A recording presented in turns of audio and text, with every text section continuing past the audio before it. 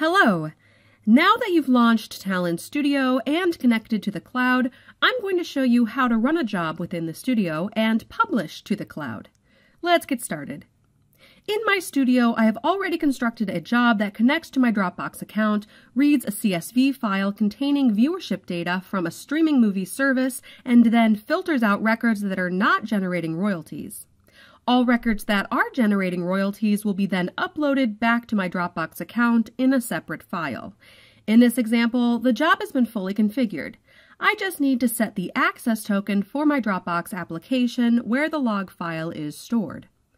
Okay, now I'll run my job.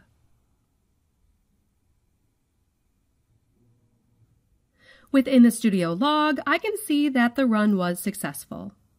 And I can check out the detailed results sent to Dropbox. Here it is. Streaming results log filtered records has been generated. It contains all records where users have watched more than 20% of a movie. Now that I know the customer royalties are output to my Dropbox, I can publish the job to the cloud.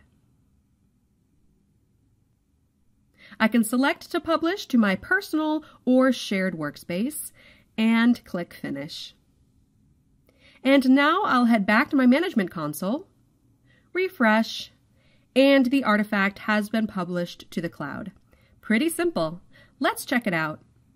I can create a new task to run this job, but we will cover those steps in subsequent videos. Thanks for watching, and please continue to watch this series for more demonstrations on how to use Talend products.